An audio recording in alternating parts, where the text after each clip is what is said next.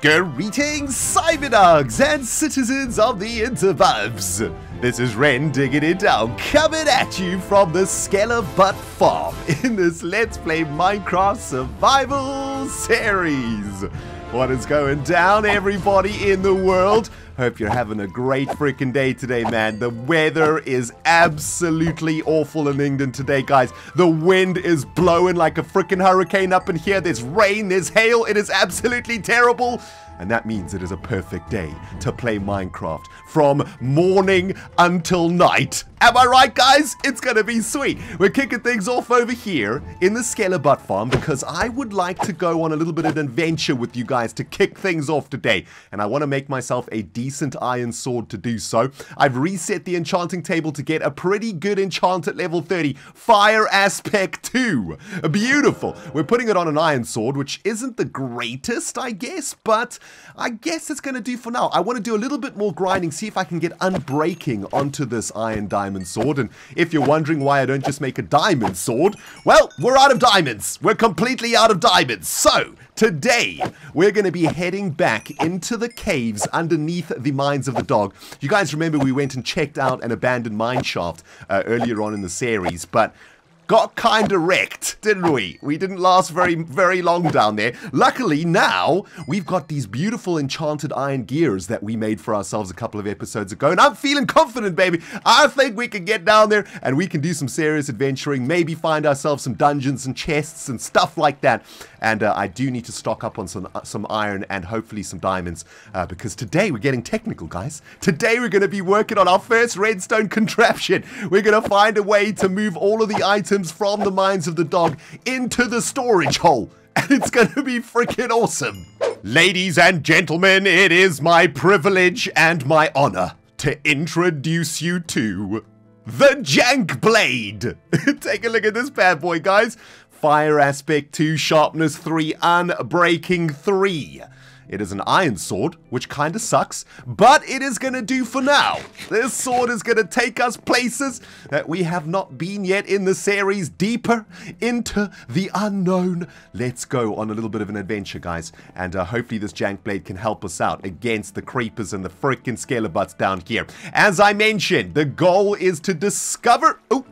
The goal is to discover some iron and potentially find ourselves some diamonds, but I'm going to need quite a lot of iron, actually, and this is actually kind of awkward right now. There we go. I did it. And I've also just realized that I didn't bring any building blocks with me. So that's great. Shall we use some diorite to use as our building blocks? Plug up those holes with some diorite. This doesn't even look like the abandoned mineshaft, does it? This kind of looks like just a tiny little segment of it.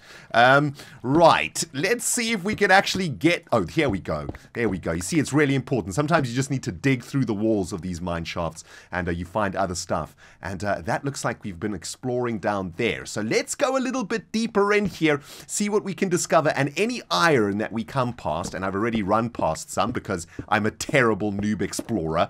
Let's get some of this jazz in the belly. But any iron that we come across, my friends, we need to harvest, because today we're going to need quite a few hoppers, and hoppers require a ridiculous amount of iron to produce. So the more iron we get in the belly, the better, and the less mobs that we find, the better too. It's looking a little bit quiet around here at the moment, which kind of worries me. I see something moving down there, or that's just a fence. It's okay. I think the paranoia is starting to kick in. It's kind of like the calm before the storm. You know what I'm saying? Whenever these abandoned mine shafts are this quiet, I know that something's about to go down at some point. But we're going to try keep focused. Ooh, hello! We found our very first little minecart chest up in here.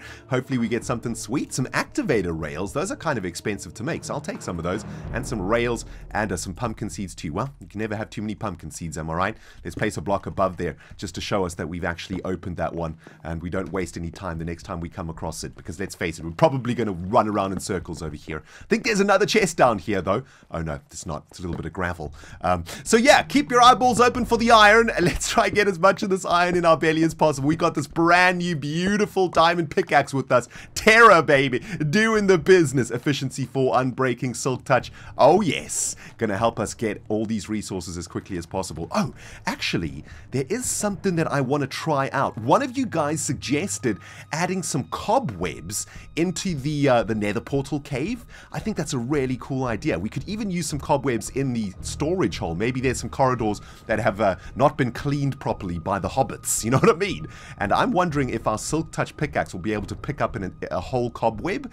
Let's check it out. It takes forever to break them, which is kind of annoying. Did that pick up the whole cobweb? That just broke the cobweb, didn't it? Well, that plan failed miserably. Apparently, I can't pick up cobwebs with a silk touch pickaxe. Probably have to use a silk touch axe to pick up cobwebs.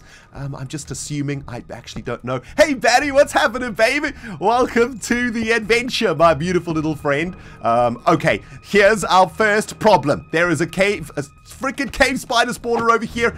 This sword better start doing the business. Let's get this thing lit up as quickly as possible. There we go. 2 hits on that cave spider with this brand new sword. That's absolutely beautiful. Happy that I made this. Also, where is my axe? I didn't actually bring an axe with me. So, good job, Ren.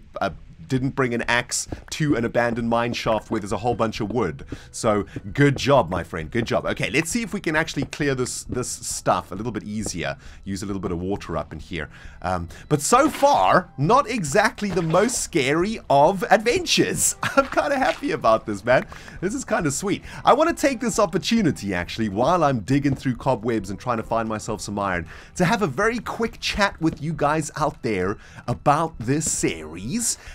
We're on what, episode, I can't even remember now, 14 I think, something like that. We're going pretty good, man. I'm having a real good time recording this series, mostly because you guys are giving me such great feedback, so much love in the comments. Oh, there's a freaking dungeon down here. Let's get this thing lit up. Oh, it's just a spider dungeon. That ain't the end of the world. We should be able to deal with these freaking arachnids pretty easily. Let's just get some light back here. Okay, there we go. Get out of here. These are like the really bad versions of the other ones, the poisonous ones, right? So I don't really mind seeing a bunch of those. Those don't scare me at all.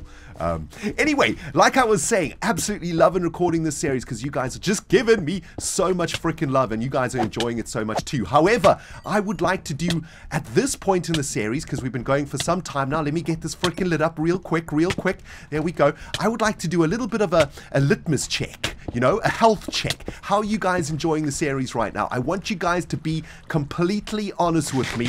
If you want to, you don't have to say anything if you don't want to, but I'd love to know your honest opinions on how the series is going for you, the audience. How are you enjoying it? Are you enjoying the pace? Are you enjoying the way that I'm producing the videos? Are you enjoying the storylines, the content, anything you'd like to see changed?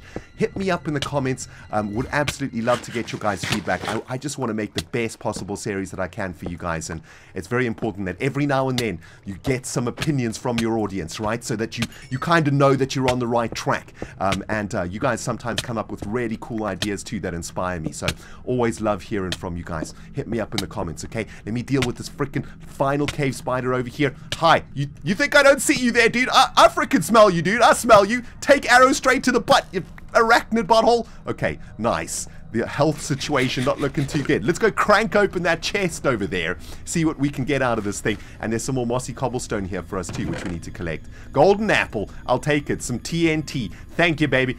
We don't actually need any of this other jazz. What is this? Melon seeds? Oh, we don't have melons yet for the farm. Sweet. We just found our very first...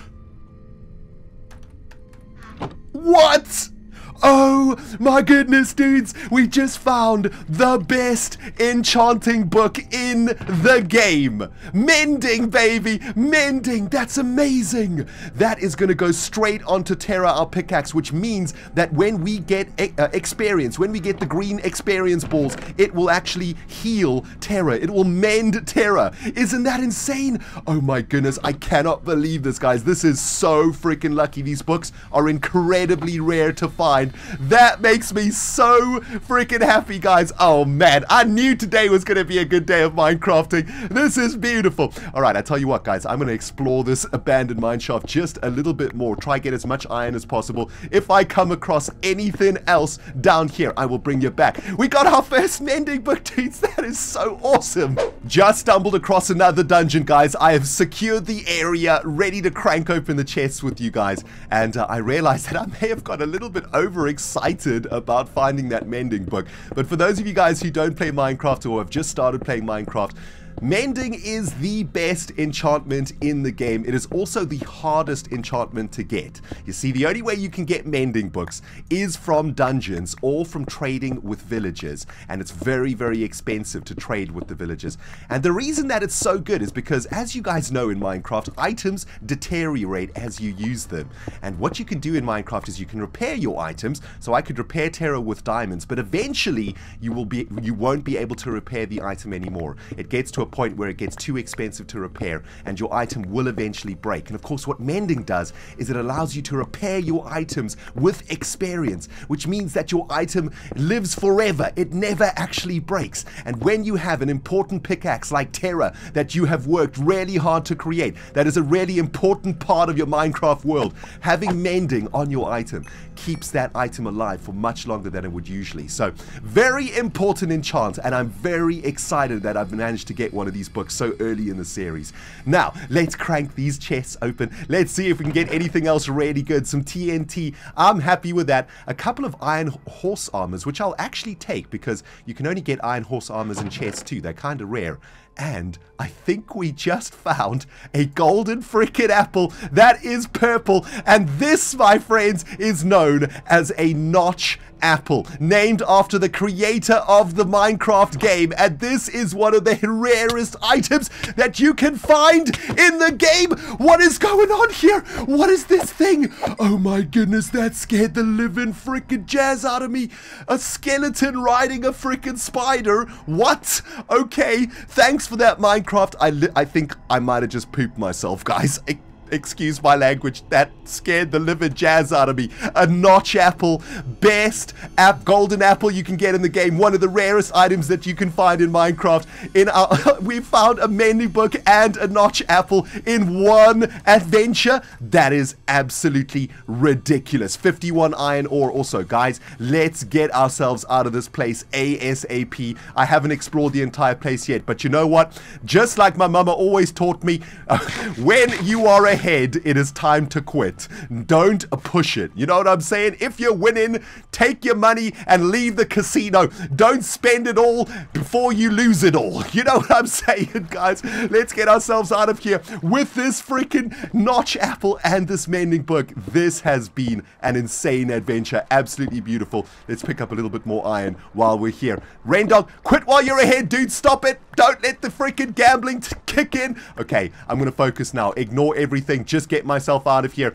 Problem is, I can't remember how to get out. So this might not go too well, actually. Bad news, guys. I've been completely lost for the last 10 minutes or so. I cannot find my way out of that mine shaft. So I'm going to do the noob thing, and I'm going to dig myself straight up to the surface. Just going to dig a staircase taking us straight up. Usually I don't like doing this because it wears away the durability of my pickaxe, but we found a mending book, so I don't have to worry about that. Also, at the very bottom of this staircase is another massive wing of this abandoned mine shaft that we still need to explore. So at least this is going to give me an idea of how to actually get back here. The only thing that worries me is that I think we might actually pop up in the middle of the ocean somewhere.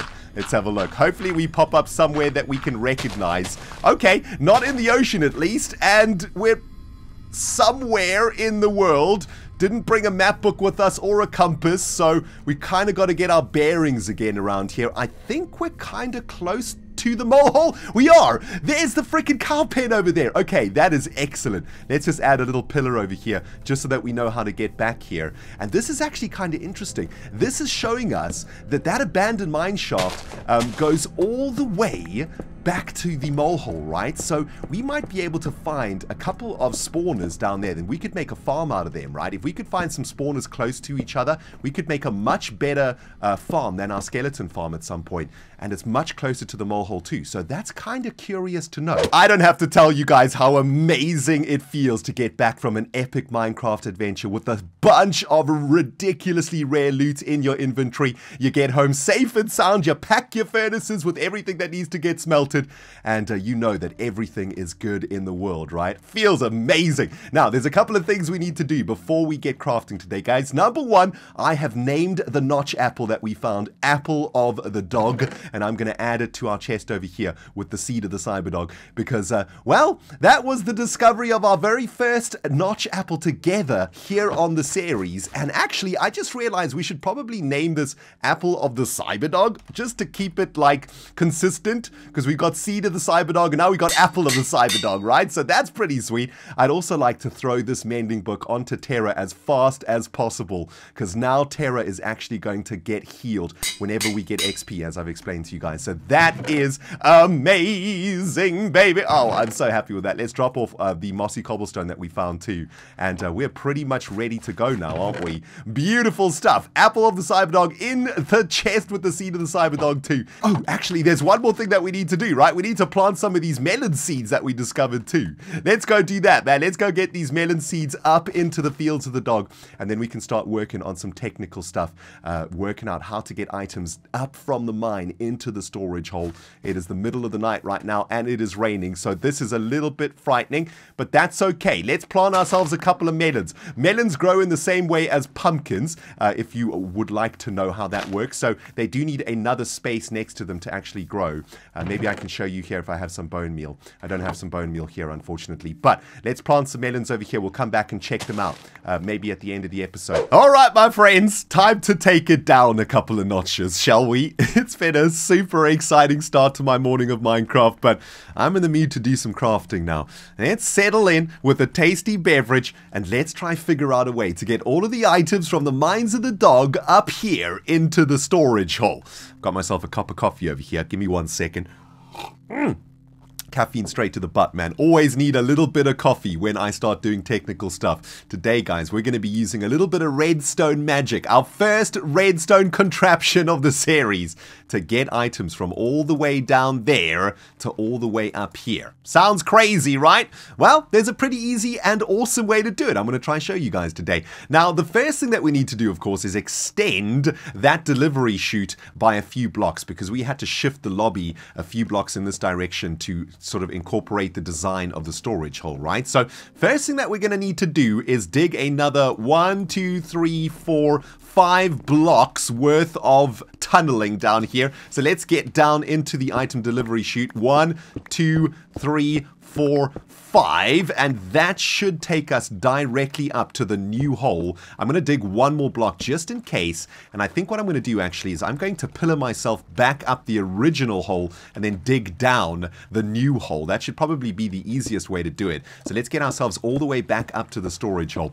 Now, we're going to be exploiting a little bit of Minecraft mechanics today, which is going to be really, really cool, and we can actually use the mechanics of this game to make items go up, right? And there's lots of different ways that you can make items go up, but this is probably one of the easiest ways and probably one of the cheapest ways to do it. And what we're going to have to do is dig ourselves a 3x3 hole, or delivery aqueduct, I guess. It's going to take us all the way down to our item aqueduct. So I'm going to dig this 3x3 all the way down, and then we'll get back together when I get down there. Oh, hi there, Cyberdogs. What are you doing all the way up there?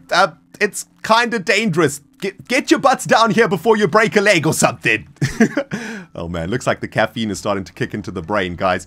Anyway, I have dug a 3x3 hole all the way down from the storage hole down to the item delivery system, and we're going to be installing a redstone contraption here to send blocks all the way up to the storage hole. And we're going to be using a little bit of an exploit in Minecraft to achieve this. We are going to be exploiting the mechanics of how blocks and items work when they are thrown on the ground in Minecraft, okay? Let me try and explain this as best as I can. When you have a block or an item in Minecraft that is on the ground like this, If you can somehow push that block or item into a solid block, the block is going to behave, or that item or block that is on the ground is going to behave in a very peculiar way. If you can push a block into another block that is completely surrounded by blocks, the block that is in that block that you've pushed it into will always go upwards, okay? I can't explain why, it's just how it works. So, if you have a solid pillar of blocks like this, right, and you have an item that gets pushed into the center of that pillar, that block is always going to go up. Now, that gives us a very interesting way to send blocks upwards in Minecraft. There are other ways to send blocks up in Minecraft. You can use things called droppers, and you can make a whole chain worth of droppers to send items upwards, but this is one of the most efficient ways to send blocks up in Minecraft. Now, in order to do this, we are going to need a number of different machines, or a number of redstone contraptions to do this, starting off with something called a dropper. Okay, a dropper is cobblestone and a bit of redstone, and we're going to make one of those now. And this dropper is going to go directly in the center of our 3x3 chute. So we're going to plop this down over here. Is that in the center? I don't think so. Let's just try find the very center of this. I think I'm probably one block off. Okay, no, that is in the center. Okay, now check this out. A dropper is a very, very cool block in Minecraft. Let's make for ourselves just a button, just a random button out of wood. And I'm going to show you guys exactly what a dropper does. Well, it's got a hole at the top of it, of course, and as you can guess, what it does, it is going to spit the item out of it, right? Check this out. Boom. It spat the item out of that dropper, right? Now, check this out. If we stick a block on top of the dropper, and we put some blocks in there, we hit that button, you can see that that item came out the side. I think it's going to come out randomly, but what's happening, of course, is the dropper is spitting the block into the block that is directly above the dropper, right? You can see it's coming out the center of that block, which is very interesting.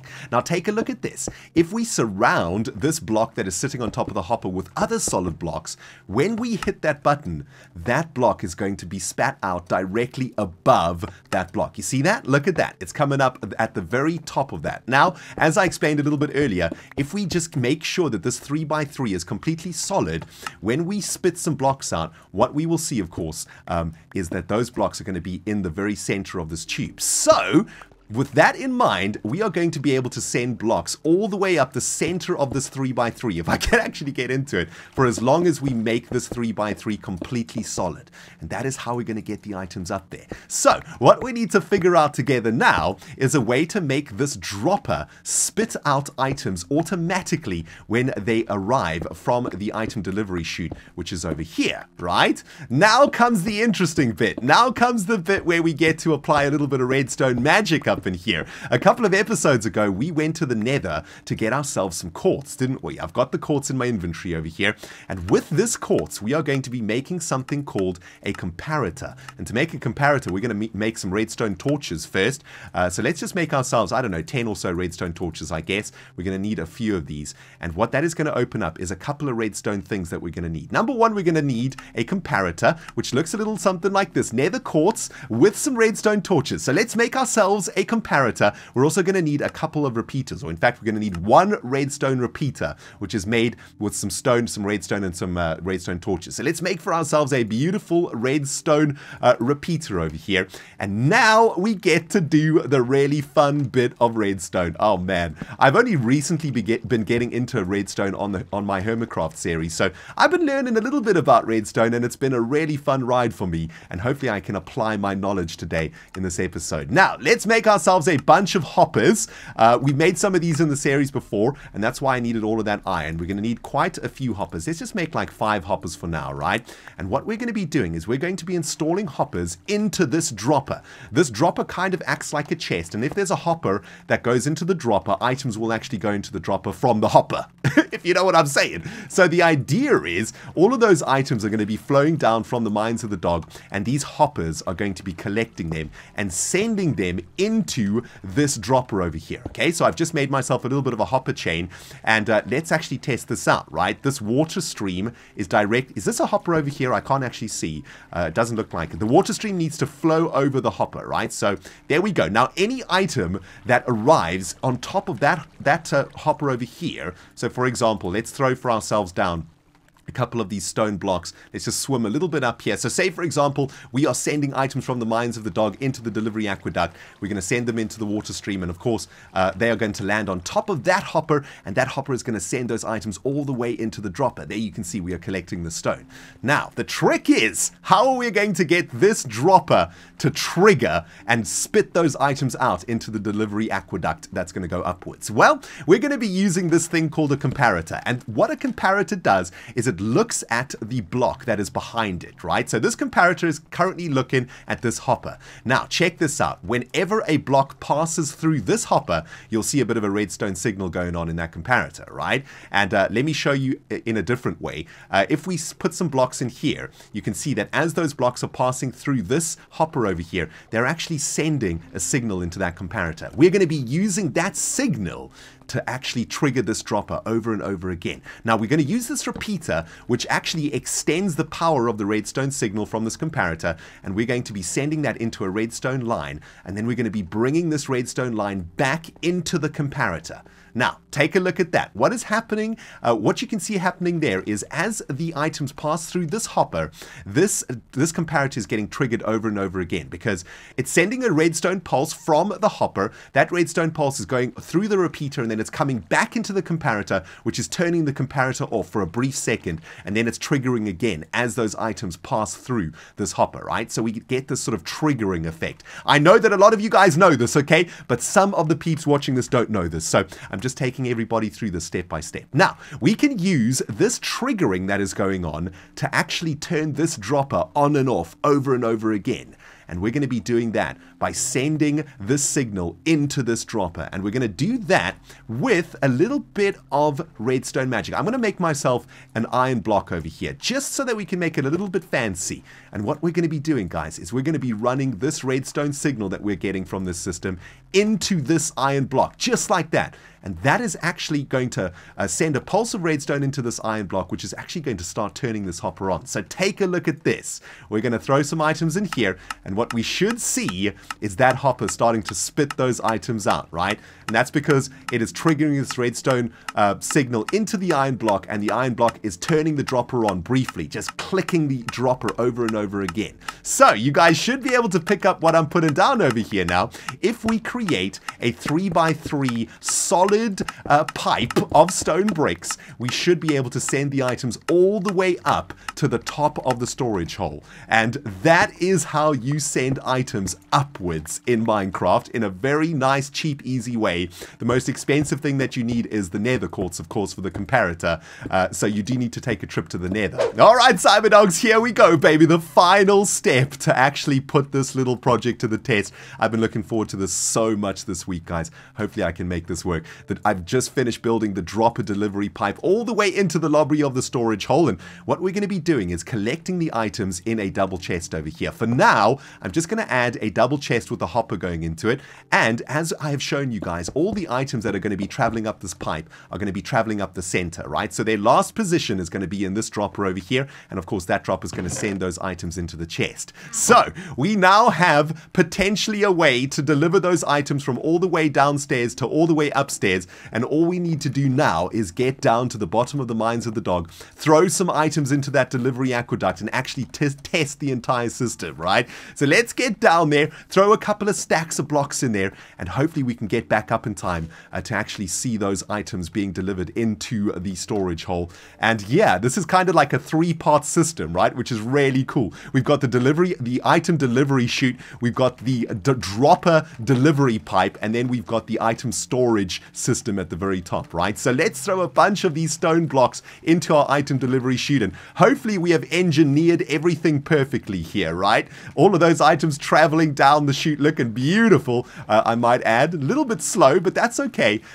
There we go. Let's just get a few more of these in there. Beautiful. Now let's go make sure that this is actually working. Of course, there's one more thing that we're going to need to install over here, and that is an automatic way to send items into that item delivery chute over there. But we will tackle that bridge in the next episode. For now, I just want to make sure that I've done my redstone correctly here and that everything is working. So let's get back into the storage hole, guys. Double check this jazz, baby. Hopefully, this thing is going to be cranking. We should see some blocks popping up at any moment now above this hopper. There it is. And actually, I think I need to add one more block over here to make sure that it's coming up. And let's have a quick check. Is it coming up? Yes, it is. You can just see them popping up very briefly. Every now and then you see them landing on top of that hopper. And it looks like they're actually shooting out the side there. I think because that chest is actually not a solid block. So yeah, we're going to have to find a way to do this in a better system. All right, I've thrown a bunch more items into the item aqueduct, guys. And as you can see, there are blocks passing up there. I also stuck this hopper correctly into this one because it was actually facing the block below and not the actual hopper itself. So we should see a bunch of items popping out here. Absolutely beautiful. There they are coming, and that hopper is sucking them up super quickly and delivering them into this hopper, which is sending them into the chest. And there we go. It is freaking working, dudes. We are cooking with gas now, baby. We now have a way to very cheaply get items from the bottom of the Mines of the Dog all the way into the storage hole. And all we have to do now is work out a beautiful way to actually make the center, right? We can't have it looking like this. Looks a little bit strange. I'm gonna have to come up with a really sweet design for this. And of course, we're gonna have to work out a way to automatically push those items into the item aqueduct in the Mines of the Dog. But we're gonna do that in the next episode. I'm super happy with this, dudes. Absolutely amazing, man. What a day it has been. An epic adventure. Mending book discovered, notch apple discovered, and awesome item pipe delivery system of doom created. That is what I'm talking about, guys. Hope you have enjoyed the episode, man. For now, we've run out of time, so I'm going to say goodbye. Thank you guys so much for watching. If you enjoyed it, remember to smackety-smack that like button. If you haven't subscribed yet, smackety-smack the subscribe button. And, well, what can I say? Great day of Minecraft. We'll smell you all in the next freaking episode. Goodbye, my friends.